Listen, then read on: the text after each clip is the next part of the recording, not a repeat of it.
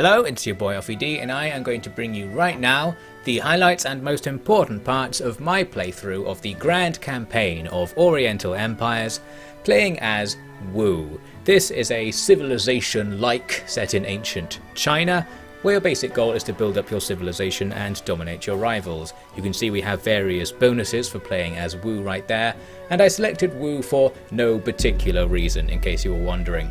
Because this is the Grand Campaign, we're playing on the historical map of China, which may make things a bit more familiar. As we start, we're immediately given a tip. It's essentially saying, don't bother going south because the terrain's not very good, and you can already see that it's covered in dense forests and mountains, and at the start of the game, which is supposed to be 1500 BC, we can't really deal with harsh terrain like that. We need to build our civilization in open space. To help us out, we start off with some settlers who will go and found our second city, aside from our capital. I'll explain some of the game's mechanics as I go along and as they become relevant, but broadly speaking it's like civilization, so for now we just want to get our settlers to a nice open space that's suitable for our new town. Going to pick somewhere that doesn't take too many turns to get to, since in these crucial opening turns, the more you can do, the better, and it will all spiral up to huge gains later on. And that means we want to not spend very long looking for somewhere good for our town to be. We've also got a few troops, as you can see. Here's our faction leader actually, sitting around with some bodyguards, and we'll send him over the river as well, because there are tiles with those little yellow markers on them, which are special event tiles where if you send a character to go stand there, something good might happen. We can also raise a few troops to help defend our tiny empire, since even though we don't see any other players, there are randomly spawning hostile forces that appear across the map. I'm going to be playing with automated farming enabled. Normally you have to manually pick when and where to build farms around your settlements. We're not going to bother with that for the purposes of this campaign to speed things along a little bit, since I wouldn't have really done commentary on that anyway. We're going to send the unit we just recruited to the south to scout out terrain and see if there are any other factions down there. And the only other thing we need to do for our first turn is to set all of the tech trees going. There are 4 different tech trees, so we're researching all kinds of things at once. I won't bother going into the details of what I'm researching unless it's particularly important at a given moment, but basically it gives you various small buffs and unlocks to buildings that we'll be mostly making in the background. There's one example of a useful tech dimension, the one that allows you to clear forests, so given our starting position, we'll want to grab that right away. That will allow us to expand to the south, potentially at least. My apologies that the sound effect volume is too loud in this part and probably the next part of this campaign. It's because I'm definitely not an experienced YouTuber who's been doing this for years and definitely shouldn't be making this sort of mistake at this point. Okay, now bye. A couple of turns later, we discovered someone down there. The Minyue are moving around with a group of settlers on the southern side of the forest to our south. So, my peasant scout's going to continue moving on to see what's down there. There's almost certainly another faction in the area. There's the confirmation that we now have contact with them, so we can do diplomacy with them if we want. And there's an example of the spawning enemies, the bandits essentially, that can attack our towns if we just set them up undefended, so we'll want to keep some troops nearby. In that case our faction leader will suffice. I also realised I have the money to create another band of settlers at our capital Meili, and I thought we might as well. We want to start off as strongly as we can, so let's go with a 3-town start and see how that goes. Those settlers are going to be heading east out of our capital. We'll see them a bit more in a second. Right now, I need to look at the situation with my scouting spears. They've discovered that there are 2 bands of Minyue settlers, and they appear to be heading northeast towards the area to the east of Meili that I was just thinking of colonizing. We can also see the edge of their territory, that little purple hex to the bottom. I'm going to do this the aggressive way. I'm just going to try and attack those settlers by declaring war on Minyue to prevent them from getting their first town set up. That will give us a great advantage going forwards, and hopefully that war will be ultimately winnable. There's our second town going up. We've also gained a new officer, our faction heir. The whole leader heir system's a bit abstract since these events are supposed to be taking place over hundreds of years, but basically it's just a free powerful unit that we can use in the defense of our kingdom, which will be vital early on while we don't really have many units. There are population caps and unit limits, and the fact that units cost upkeep that all prevent you from building too many units, especially at the beginning, so we'll be holding back. One thing I want to be doing in terms of building buildings is making bazaars. Now that we have multiple towns, we can use bazaars to trade between them and make ourselves some money. That's something I'll mostly not be commentating on, by the way. Here you can see my peasant spears are bamboozled. This game has simultaneous turns, so while I ordered them to attack the settlers, they moved to where the settlers were. You need to order them to go to where you think your target will be in the next turn, so I was mistaken to have gone right at them, and now we'll have to pursue them through the forest, as you can see here. Luckily, we do get close enough to initiate a battle, so here's our first look at the battle system. All battles take place simultaneously, so if you have multiple fights you can't watch them all, but we'll do our best and see what happens. In this case, there's not much of a battle to mention. Our peasant spears move up and start slaughtering these defenseless civilians. This isn't the end of the story though. It's not like in Civ where attacking settlers causes them to be defeated. In this case they just routing through this field of uninterested birds. The unit is still alive and can still potentially settle. The second unit of settlers, by the way, also got drawn into the fight because it was nearby, so even though I was too far away to attack it, I can handily still fight them this turn, but as I said, this doesn't defeat them, it just routs them. It pushes them away and means we still have to pursue them. We'll have to defeat them 3 or 4 times to actually defeat them completely. It's a crushing victory according to our result, but I guess we didn't crush them enough, because yes, they are still alive. And now they've actually got more of a lead on us since they routed away. It's going to be harder to catch up with them. Overall, that battle has had no particularly positive consequences. However, our new band of settlers may be able to cut across and get ahead of the enemy troops or the enemy settlers before they get to that open fertile land, and we can steal it before the enemy does. We've now got our first encounter here with our faction leader, but it's a bit disappointing. We have to pay a huge amount of money to increase our power research speed by 10%, which would be a great thing to have at the start of the campaign. That'll all accumulate into a huge advantage, but we don't have the money, so we can't do that right now, and we'll have to just move on. Although I think that guy might still be there in the future, so maybe I can go back to him and get that buff later. Not quite sure about that. I would have been able to afford it if I hadn't got these extra settlers, but having these extra settlers does pay off right now because we do make it to this good land before the enemy settlers do. I thought maybe I can recruit some peasant spears to attack the settlers from the front now, but we can't do that right away. What I am doing is building walls here because this is on the quote-unquote front line of our quote-unquote war, and this proves to be a big error that I later realised. Because actually in this game your population has to work on building the things in towns, so by ordering them to build those walls they now won't be able to farm and the town won't be growing for a long time while it's making the walls, so that's going to really hamper the advantage of having that early third town. Plus the enemy aren't going to be attacking it anytime soon, so I needn't be so hasty to throw up walls. One thing we'll want to work towards is building quays in the river so that our towns can trade with each other more effectively. Roads would be nice at some point as well once we have the techs. Here's our second encounter, and it's almost as disappointing as the first one. Whatever it was, we've missed it, and the guy who was going to give us something is dead. All we can do now is lose some money and go to his funeral.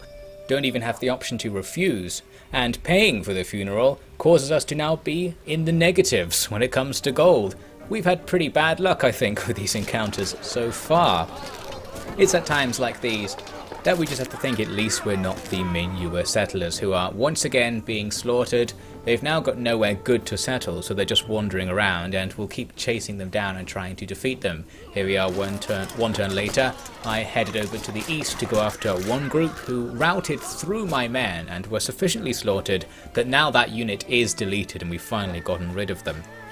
My faction leader found another encounter out in the northern plains. This time it's the chance to pay a teacher to improve our guy's stats. I'm going to go for this for no particular reason, didn't really know if it was good value or not. You can see your officers have 2 stats. It's very roughly speaking their military ability and their civil ability, which affects various things. If they're in an army like this guy, then it's his military ability that really matters. We also have authority. Authority is a key global stat for your faction. which I won't really talk about until it becomes relevant, but basically it limits how many settlements you can have. We currently have 3 settlements and 2 authority, so we are pushing the limits, and if we keep building settlements we'll get rebellions, so we'll need to slow down for a bit. More authority will appear in our pool once we've got some more techs, essentially, so it will just appear in the background and we'll carry on building up.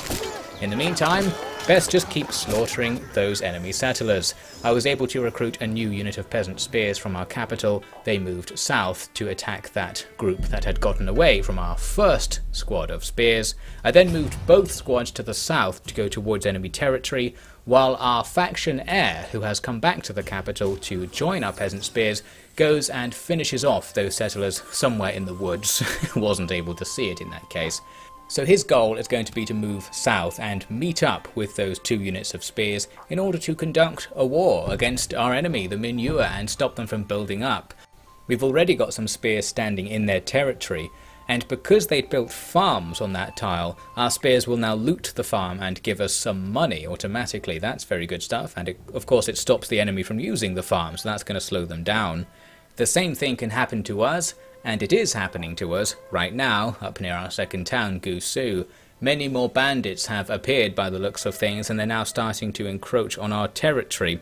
We can't recruit anything here because the population is still too low. That means all we have to defend is our faction leader and his bodyguards. So that will have to do. His noble axemen are much better than the peasant spears that the bandits have. So I thought, let's go for it. Just charge out and try to stop the enemy from raiding our territory, since that will set us back quite far if all our farms get taken out. Here he goes then. The enemy charge in to fight, and now it's just a brawl with no strategy whatsoever, and because our men are a bit better than theirs, we are going to be able to have a pretty good time there. While that was going on, I asked some of my peasant spears to move across the river to raid some more farms. However, the Minua army finally appears. They've got some bodyguards of their own who are quickly going to be able to take out these spearmen from us. On the other side of the fight, it's a spear on spear battle, where we'll have a slight advantage because our spears leveled up a tiny bit, killing those settlers, giving them a tiny edge over the enemy. Back up with our faction leader, looks like victory has been had. He drove away both of the enemy spear units, taking a few losses, but the enemy probably took more, and no more farms will be raided. So it was just this fight left to conclude. You can see their axes have taken out my spears on our right flank, if you will. Well, we have won on our left flank, but we quickly just retreated back across the river, and that was the end of the fight. That's fine because we still want to sit on our side of the river and wait for our own commander to show up to increase our combat potential, so no need to push in really to the enemy territory. At the end of the next turn though, those spearmen came back to challenge us once again. Our faction leader was still waiting around ready to fight, so in he goes. I wasn't worried until now, when I realised we're not facing the 2 depleted units that we beat already. There's a 3rd full strength unit joining the battle. Our faction leader's actually in trouble. He quickly routs one enemy unit there, then is stuck in battle with the 2nd unit while the 3rd one comes in to support, making this a big 10-on-1 mosh. We're totally outnumbered here. You can actually see my faction leader lying dead on the ground if you look very closely there, so that's good news, but it's not actually as dire as it seems, as you'll see in a second. As for the fight, well, it's just a grind. The enemy still have us outnumbered, but now it's only like 5-1 because some of the enemies routed, and long story short, we somehow win. The other unit routes as well, and we actually get away with this. Didn't really expect that in this case, but that is exactly what we need because we have nothing else to defend this area. This unit has to survive. And as it happens, I guess the rule is that if the unit doesn't die, your faction leader doesn't die. There's no announcement or anything, he's still there, so we can still keep going with this guy and defending this area. And all these victories he's racking up increases that authority stat I mentioned, which isn't particularly useful right now, but it might be at some point. His efficiency, his stamina I guess, is down to 0 after that fight, so I'm going to send him back to town to rest. I'm going to be waiting around for a while as well with the Minua, because I've got a couple more units in the unit pool for my recruitment right now, so I'm going to reinforce my army before I advance. Any veteran players might be noting that it is literally impossible for me to attack Kwai Ji right now, but I didn't know that at the time because I'm not very experienced, so let me discover that the hard way. You can also see that there are these various strategies you can give to units within armies. My prior experience was that the more you use these, the worse things go, and it's better to just tell everyone to charge in and hope you win, but perhaps we'll try some fancy tactics if and when the opportunities arise. Now, you might think that sending all of my newly available units to the southern campaign while we're actually being attacked in the north is a little bit edgy and hyper-aggressive. And yes, it is, as will be attested to by my faction leader, who is now personally holding the line against what turns out to be in fact 4 units of bandits. They're still spawning. We managed to defeat one highly depleted unit from an earlier battle, but then our leader is promptly surrounded and routs. At least he wasn't killed, he's running away so can potentially survive. However, another unit of bandits happened to be walking to where he routs to, and so another battle is triggered. He immediately retreats, so there's still a chance here, but then another unit triggers another battle, still going towards where he ended up. He appears to retreat even further, but at this point the game's just like, alright, you don't deserve to keep your faction leader, and he disappears. So we've finally done it. We've got the classic off-ED campaign start with the faction leader being killed, and now we're potentially in trouble. We now don't have anyone defending our northern border against those bandits. That faction heir is thus now the faction leader. You can see his authority is impacted by the succession, but because authority isn't an issue for us right now, that doesn't really matter. In essence, it changes your public order, but nowhere's near rebelling, so having public order debuffs right now is irrelevant. Moving on, I was able to recruit more units in melee, so we can put together a little army with some spears, some long spears, a newly available unit, and some noble axemen to head to the north to defend Gusu against the bandits. Luckily those bandits were very unaggressive, they just hung around the peripheries, they didn't attack the ungarrisoned town, which would have been a disaster, so we were able to arrive in time for a battle. The problem is, as the number of units in battle increases, the chance of you seeing Oriental Empires' very strange battle mechanics come into play increases too. And here we have one of the many potential issues you can face with that. In this case, it's that our best unit, our noble axes, are chilling at the back while our spears are getting killed by the enemy spears at the front. It's only after our men die that the noble axes get in there and just annihilate the enemy spearmen. Luckily, our unit just routed, so it will come back into the fight if we win, and we are going to win now that the axemen are getting their act together. I made the mistake of putting the axemen on outflank strategy, thinking our spears will lock the enemy in position and the axes can outflank the enemy, but in practice that's just not how it works. For example, here are the spearmen outflanking the enemy on their own.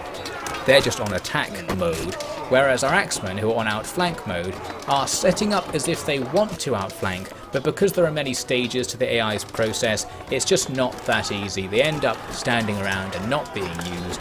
Finally, they charge into the fight and don't really get the outflanking attack I was looking for. They immediately give up on the fight and start standing around. Sometime later, they get back in there and victory is ours. I remember from my previous campaign playing this that I decided to never watch battles because they're quite frustrating, but I would also like to have a little bit of action in this campaign, so we'll take a look at any relevant battles and see how badly things are going for us. Anyway, with our army here, we are going to be able to get rid of these bandits at some point, perhaps not with maximal efficiency, but it is going to happen. I'm playing around with the formations now, with the army going south, trying to make it so that the weaker units are in support mode and perhaps won't be right at the front when the fighting starts, so they stay alive longer. There's an enemy officer across the river, so I give the order to cross and attack him. Some spears appear from somewhere to support him, so we've got a little bit of a battle to get across the river, but I'm not sure if there's any sort of terrain penalty for the fact that our men are now fighting up to their chests in water, as you can see there. So we've got some noble axes fighting with their noble axes. This other squad is wandering by to go up the other bank and take on those spears. That's going to be a decent enough fight. We've got some spears going into support, others waiting at the back. When you give a unit the support order mode, they tend to only attack enemies that are very close to them, so some of our guys I think are out of aggro range and just won't take part in the battle, meaning that once again putting them on support was the wrong decision. If they were here, they could be surrounding the enemy and helping out. Even without them though, we're able to win those little fights and clear things up. And here we are back in the north. There was a battle going on at the same time, where my other army was trying to clear out more bandits. Still waiting on those noble axemen to deal the decisive blow. They just like to queue up and take their time doing it. There it is. After doing a 270-degree circle around the enemy formation, they eventually got in there and won the battle. The fight's still going down here at the river crossing. I think there are just a few nobles still alive. There they are. Now fighting with just one unit of my nobles. It's annoying that my one unit went on the offensive while the other ones are staying back here, because we can't make simultaneous attacks. We're going to risk losing men in that leading unit. Luckily, the enemy army totally routed and we won the field. Since we're now clearing things up in the north, I've recruited some more settlers. I want to take advantage of that nice looking plain off to the west. It's by the same river that my other settlements are by, so we can set up a river trading network and have a nice place for farming in and of itself over there if the settlers can get there alive. All we need to do is finish off the bandits to secure the area. Now here's me discovering that we can't attack Kwaiji right now, because you need archers to break through walls for whatever reason. This is just a rule of the game. So I'm not allowed to attack the town. All I can do is walk around the outside and loot their farms, which is a pretty good thing to do. We'll make a lot of money doing that. Handily, I'd actually just finished building the thing that lets you recruit archers, the bowyer. So we'll get a couple of units of peasant archers together, but it does mean we'll have to wait for them to make this long trek over difficult terrain to join the army before we can actually make an attack. And there is an enemy officer hanging about between Mei Li and the southern army. To react to this, I'm putting these guys on harass strategy. This, I think, works quite well from my experience. They tend to stay out of the fight if a fight starts, which is exactly what you want for an army that's just archers. Meanwhile, fighting still continues around Kwaiji. The enemy have units here to try and stop us from looting their farms, but because we have the overall advantage, that's fine. We'll just hack them down and await our reinforcements, and it even gives us the chance to kill everything outside of the town rather than having to break into the town later while it's actually defended by melee infantry. Jumping back up north again, here I'm deciding where to put my new settlement, and you can see if you mouse over these icons, it tells you which of your other settlements it will be able to trade with if you put it on a certain tile, and if there are special resources nearby it tells you about that as well. It's a pretty handy feature, so we'll use that to scout out some good sites. And we'll also want to send some infantry up there to just scout that area in general, because for all I know, there's a massive empire just to my west that's going to attack me instantly as I settle the area. Back down south, more fighting taking place, just the enemy's last dribs and drabs fighting our men. No chance of victory for them, it's just men that routed earlier. So we'll clear these spearmen out with a quick fast forwarded battle. There they go. And now in the next turn we'll be able to give the orders for our men to go back across the river and link up with the archers who are making their way through the jungle, and have managed to avoid actually having a fight with the enemy general that's hanging around there as well. So that's perfect. At this point, I'm going to call an end to the first part of this abridged campaign. I think we've got off to a pretty good start here, with the trademark tragedies along the way as always, but I think from here we'll be building up an empire that will stand the test of time. We'll see if there are any rivals out there who want to challenge us on that, of course. So do join me for future parts of the campaign if you want to see how it plays out. There'll be a playlist in the description once things get going. I don't think it will be a particularly long campaign from my vague memory of playing it before, but then again, I don't know what I'm talking about, as I've already demonstrated, making me the perfect commentator for this game. I'll see you next time.